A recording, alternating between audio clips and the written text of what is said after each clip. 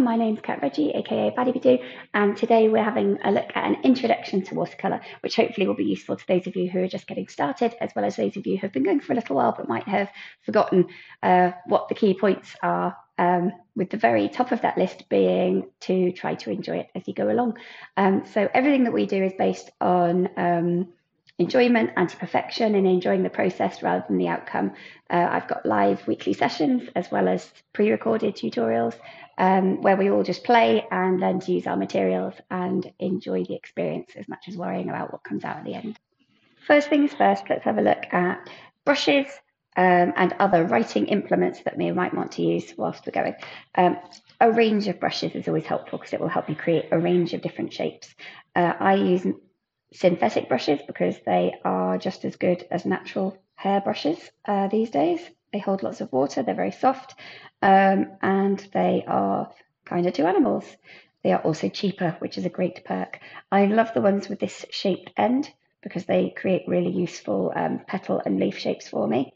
So I have got a blog post with links to all of these things, which I will link alongside posts wherever I can, but also if you head to the website and type in recommended materials, you'll find the blog post there too. So a range of different shaped brushes. I started out just stealing my kids' brushes and that worked absolutely fine to get me into it. These ones are a mixture of not hugely expensive brands and they all work well. So just have a little play, start out with one brush.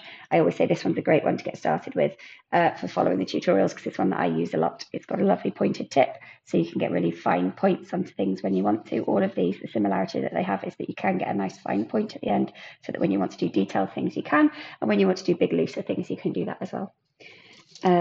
Next is, it's quite useful to have a watercolour crayon.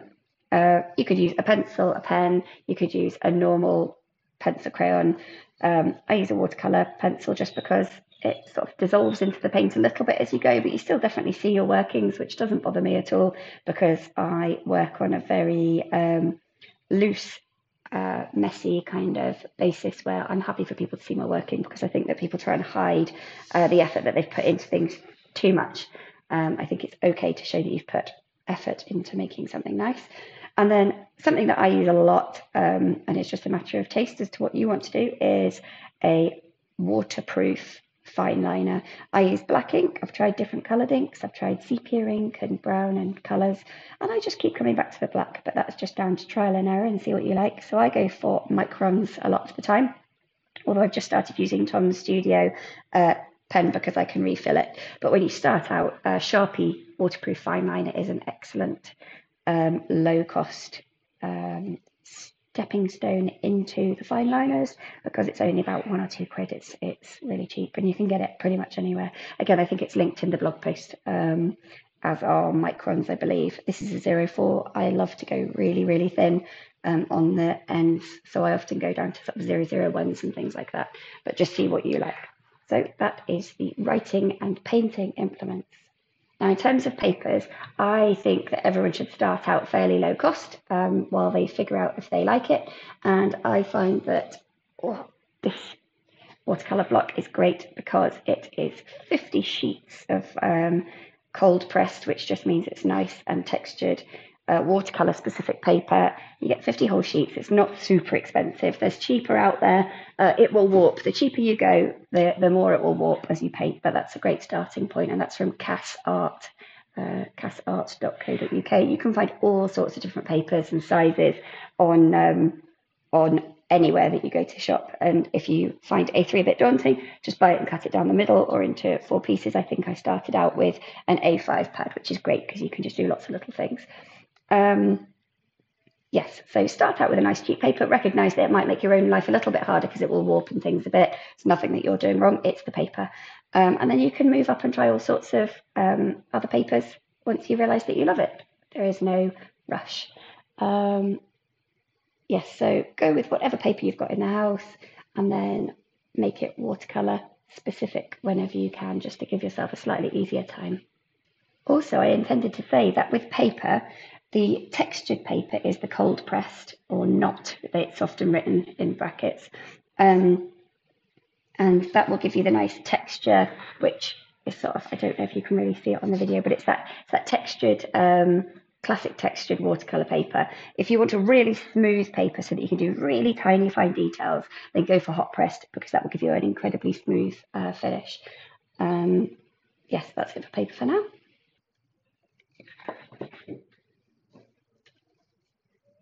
Next, paint. I have a big light plastic palette. Some people are really sniffy about it being ceramic. You'll give them giving all different reasons for that. I see no difference at all apart from price, which is a huge difference, and also weight. I have uh, hands which are very shaky and sometimes get a bit sore. So plastic is great for me because it's light. I could hold it for ages without it becoming an issue. And it's cheap. You could get a nice big palette. I would suggest finding something with nice big spaces in so that you can mix lots of colours in each space. And if you have blocks of watercolour, then you can either pop them out and into a tray like this so that you get a bit more swishy space to get enough water in with the paint. Or you can use the lid that comes with it to really mix up the colour with a bit of water. So that's what you call activating the paint, is when you get a little bit of water on your brush and put it onto your paint, whatever type of paint it is that you have, whether that be block or tube, and you activate it with water. And then you can see you can just pull it out into the water, and that's called activating it. So if your paint is quite hard to activate, then you will need to just put a bit of water on each colour, or spray it with one of those squishy type water guns, and give it a couple of minutes before you start painting. And then as soon as you touch the paint, then you'll get lots and lots of colour out of it. All the pigment will release more quickly. I'm not going to lie, I love a bit of Daniel Smith tube colour. It lets out loads of colour really quickly. You really don't have to work it at all. And they're really vibrant. And at the beginning, though, there's so many different things you can get started with while you decide where you are going with the hobby. And to decide which colours you like and which paints you like and whether you like them in a block or a tube. But this is the sort of palette I recommend because it's great to be able to get enough water in there that you can get a nice watery mix. Remember, watercolour paint likes water. Okay, if you keep it really thick, whether that's tube or from a block or from a palette like this, if you keep it really thick, you won't be able to see the paper glowing through, and that's what gives watercolour its real vibrancy. So whether you use tube or block or tube onto something like this and then let it dry out, make sure that you're using lots of water. Okay, lots and lots of water. That is the goal. Talking of water, I use these days a great big box of water because it means that I have to replace it less frequently. So jars are lovely and pretty, cutie little jars, but a big box of water means that you're not going to be going backwards and forwards to the sink, and it will mean that you can get a really good swish and get all that paint off. And yes, so I recommend lots of water. Now, the last thing that I have all the time, pretty much, for these sessions is something to wipe my brush on and pick up extra water when I've spilt it everywhere, which happens all the time because I use lots of water. You can either use kitchen towel, which is great because you can scrumple it up and throw it away, or if you don't want to be scrumpling things up and throwing them away quite so often, then cloths are brilliant. Just a cheap cloth that's nice and absorbent so that when you have a wet brush, you can give it a squeeze and then you'll be able to pick up paint with it. Or you can just give a little wipe down to anything you spill, or a little dab to anything on your page that you want to pick up. And either of these options works great. So next I'm going to show you a few things on a piece of paper, which will hopefully help you decode some of the watercolour language, what people are actually talking about when they do these tutorials. Okay, let's go. First thing we're going to have a look at is some phrases that often throw people when they're starting out. So the first one is wet on wet. So that means that the paint is wet and it's going onto a wet surface. So that can either mean that it's a wet watery surface or a wet painty surface. Okay, so we've got a wet painty surface and a wet watery surface. Now, anything that goes wet onto wet will have fuzzy edges, fluffy edges where the paint spreads out. Okay, so it means that you're not really in control of it because it goes fluffing off everywhere, which is great. It looks really nice. But if you want a crisp edge to something, or if you're trying to paint something small and detailed, it's not very useful. Wet paint into wet paint is the same. You will end up with a mixture of those two colours, and you will be able to create some lovely effects, but you will not end up with crisp edges. Wet on dry is when you put something wet onto something dry, and I am going to show you that that can either be on the page or it can be onto paint. So wet on dry, my page is dry and I'm putting wet paint onto it, which means that the edges have crisp lines. And now I'm going to put this here and we'll have a look in a minute at what it looks like to put wet paint onto dry paint. Blending can be lots of things. It can be blending the edges of something out so that they're blurry. It can be blending colours into each other. So if we have got this colour here and I want to blend it out into, let's just say onto plain paper, then I could wet the edge of it and keep blending out, wet my brush and let it kind of run out like that. I tend to do these things in a fairly relaxed way. So if I think that the paint is running too far that way, then I can tip my page and that will tip some of the pigment back that way, but it will have a knock-on effect as the water re-enters the slightly more dry paint. It will create blooms and sort of cauliflower shapes over here. The other blending is if you have another colour, you can blend them into each other in the middle.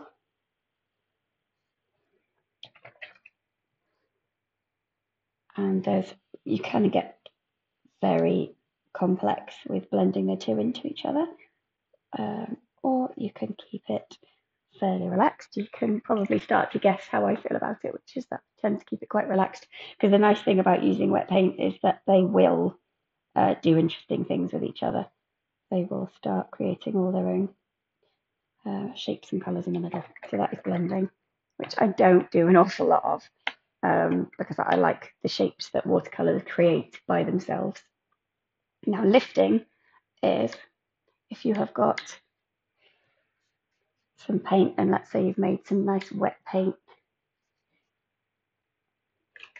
and you want to take some of that paint off while it's wet is easier. So you can use your piece of kitchen towel or your cloth, dry your brush so that it's wet, but it's not completely dry, but it's definitely not loaded with paint. And you can suck the paint back off the paper like that. You will find different papers will let you do that to different extents. And that sometimes relates to whether it's an expensive paper or not, but not always, because this is not expensive paper and you've just seen that does it pretty well. As it gets drier, it is harder to do that. So these edges over here will be starting to get dry and you can see that there's an edge there. I've been able to lift some of the paint off, but if I re-wet it and kind of work it a little bit with the brush and then do it again, then because I've re-wet it, I can pick a bit more up with my brush like that. And papers that are thicker, watercolour papers, if they're stronger, so they've got cellulose or they've got cotton as part of them, they will find it easier to let you lift paint back off without rolling up. This one, because it's a cheap paper, if I keep working that same area and re-wetting it and lifting and scrubbing and going back in with more water, the paper will start to degrade and kind of bobble up a little bit, but it's coped with that amount of playing. And it's quite useful to be able to lift if, for example, you have like a little water spillage and something that you thought was in the right place, suddenly you've got this, you can dry your brush and kind of suck it back off the page, which is really useful. If something is totally dry and you try and lift it off, you will find it much more difficult. We'll come back and have a look at that once that's dry. Now, a leaf shape is something that we use all the time in the tutorials and in the live sessions because we do lots and lots of botanically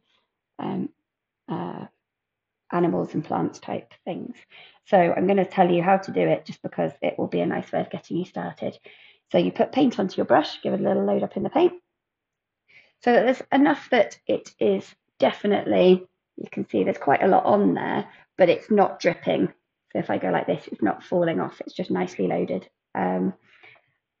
All the brushes that I use have this point at the end, like I was telling you before, which makes it a little bit easier to put the point to the paper, press, and then lift and kind of twist a little bit and it will help you get a point on it. The more you do this and the better your brush is, the more you will get this shape every time. I don't get it every time, and if I'm in a rush or my brush is a bit dirty, then the end sort of splits. You can do it with the flat of the brush, or because this one is wider than it is sort of deep, you can create long, thin type shapes as well. And all your different brushes will give you different shapes. So another way of creating shapes is kind of by using the brush as a stamp. Instead of using it to brush stroke across the page, you can stamp, stamp, stamp, create some quite sweet little sort of geometric shapes. And again, all your different brushes will create different shapes for these. So if I grab another one, then you will see that we will get a different shape out of it.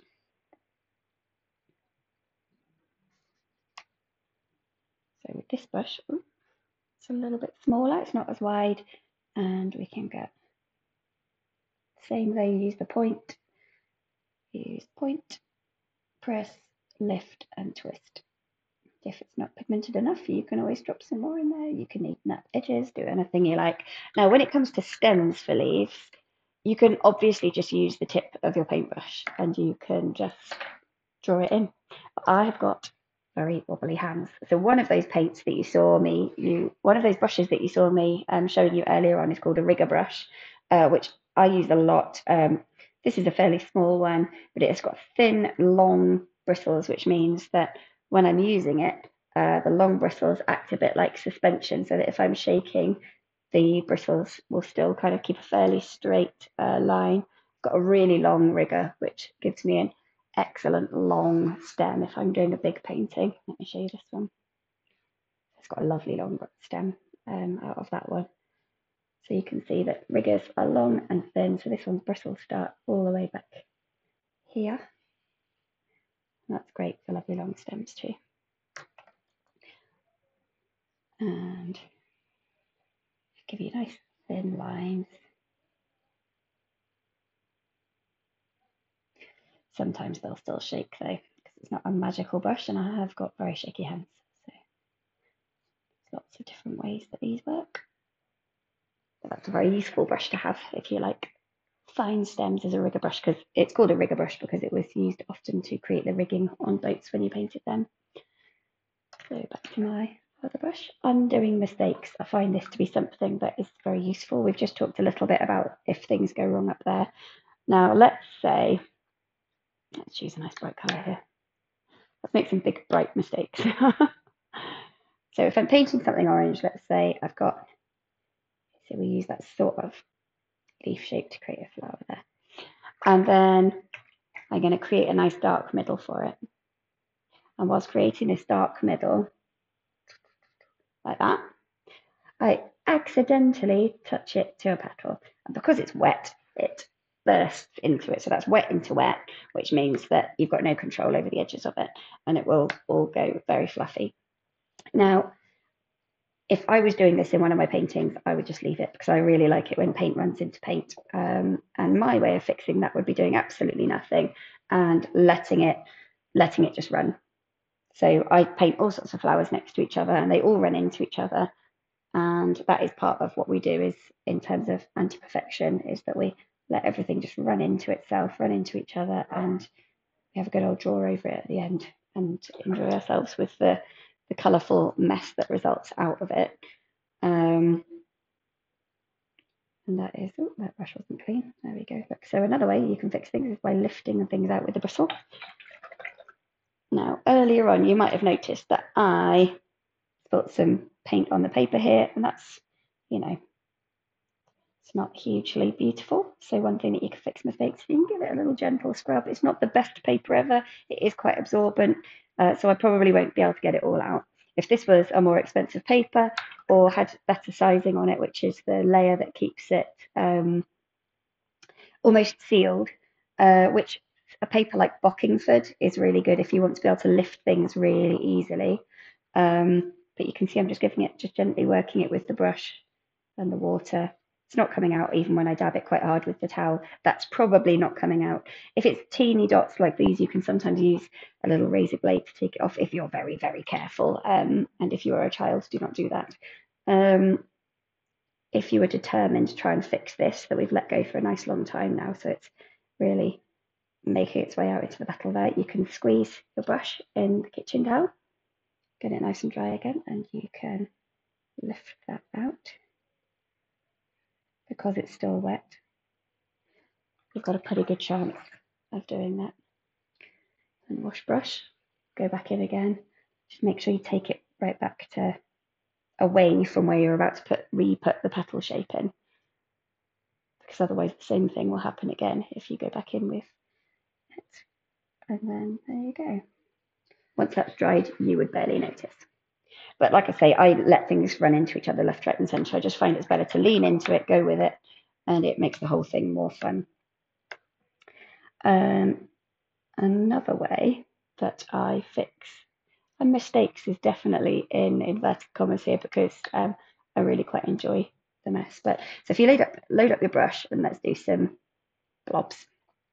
Okay, so you have accidentally spilt splashy yellow all over your page, and I would usually let this dry and do it at the end. But I'll show you how I would fix this mistake, and that is that I get my pen and I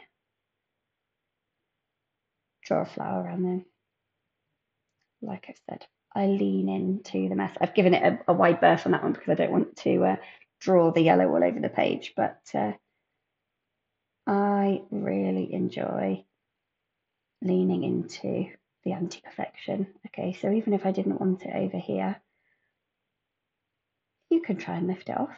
That would work well. You could paint another leaf over it and disguise it, or you could just go with it, and because it doesn't really matter, and you'll enjoy yourself more if you're not stressed out about it. So if you tried to dab it away, you would still have a remnant of a dot there. It's very faint because this is yellow, so it's not too dark. The green down here is quite staining, the blue-green, and therefore it's quite hard to get out. But yellow, this was still wet and it's quite pale. So you can see up here that the wet on wet has now blended into kind of, you've got all sorts of nice shapes in there. Sorry, yes, that was wet into wet in the water, and that was wet paint into wet paint. And they've both got all these nice textures and shapes in, and I really like that in a paint. If you want to go wet onto dry, this was wet paint onto dry paper, so it's got nice crisp edges. Wet paint onto pretty dry paint there, but we're about to find out. Let's see if I can put a nice blue-green leaf on top.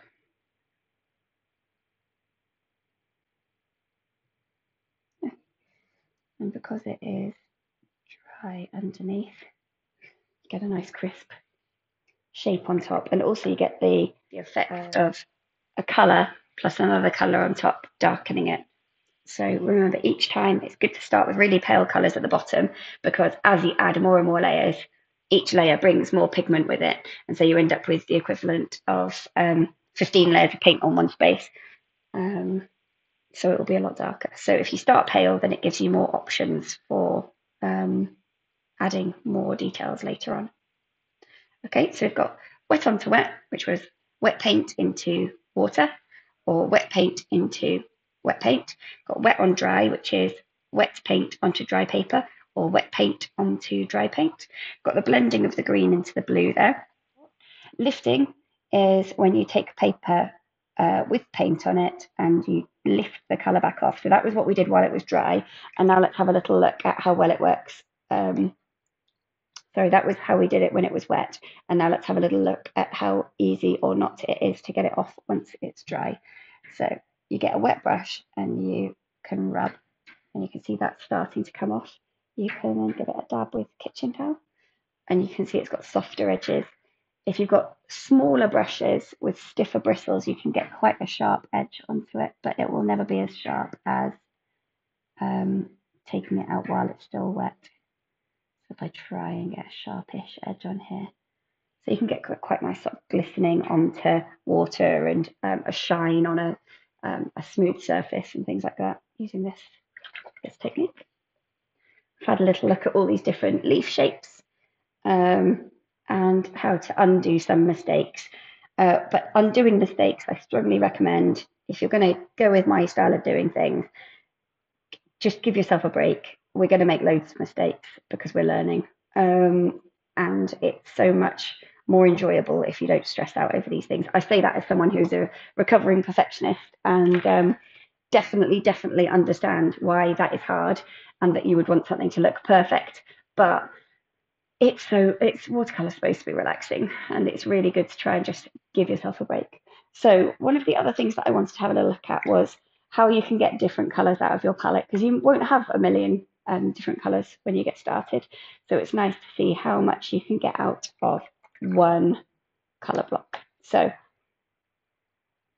to start off with, we'll put one paint up there, nice thick paint. Okay, so you've got a nice bright pinky red. This is quinacridone pink, I believe. So you've got that to gorgeous colour, okay? Loads and loads of vibrant colour there. And now, if you would like a pale pink, then you've got all these different shades of pink within this one tube. Okay, this is blending as well. Okay, so as you watch it, it's going to spread down that page, and you're going to see how many different shades of pink you're going to get out of this one tube of colour.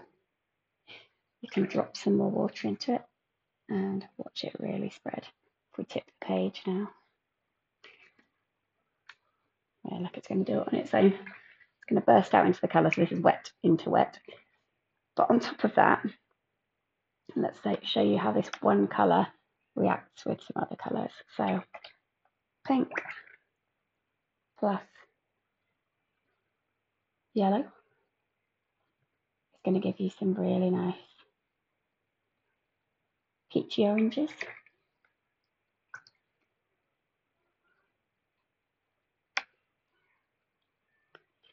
Pink plus a bit of dusty lunar blue. It's going to give you some really nice dusty purple colours.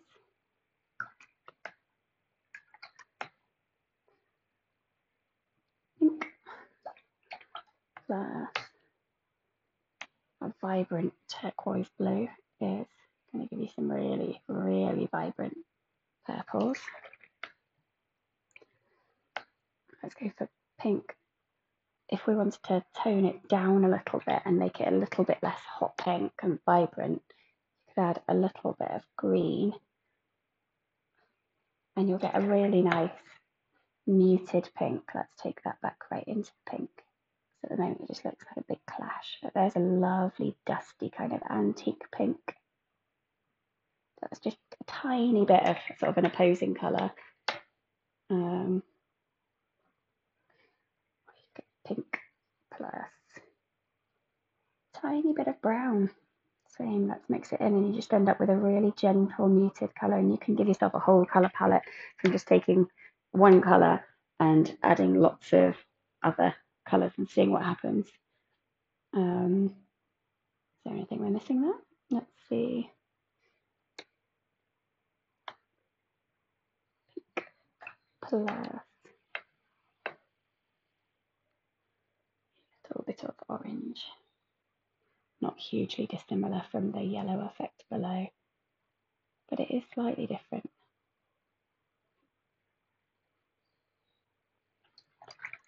So there you go. And then each of these can then be watered down like this to get infinite more shades out of them. So you can get some really gentle peaches out of the yellow and pink mix, just like you can with the orange, just by adding some water. And this purple would take you right to the palest of lavenders. You can see it's going to all bleed into itself and show you lots of different shades in there. This one's turning out to be a really lovely dusty pink. You could make some really nice roses and things out of that. Yeah, so don't be scared to just get a full page and have a play with your colours.